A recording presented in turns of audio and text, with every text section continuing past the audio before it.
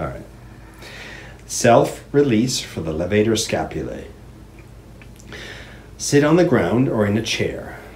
With an in-breath, draw one shoulder towards the ear and bring the head and neck towards the same shoulder.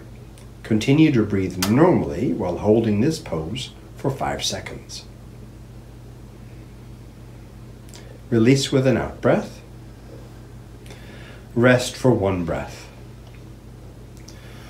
With an in-breath, send the shoulder and arm down towards the floor, gently resisting straight into the floor or chair, and bend the head towards the other shoulder. Continue to breathe normally while gently resisting against the side of the head with the hand of the side towards which the head is leaning. Hold this pose for 5 seconds and release with an out-breath. Repeat the entire sequence above for the other side.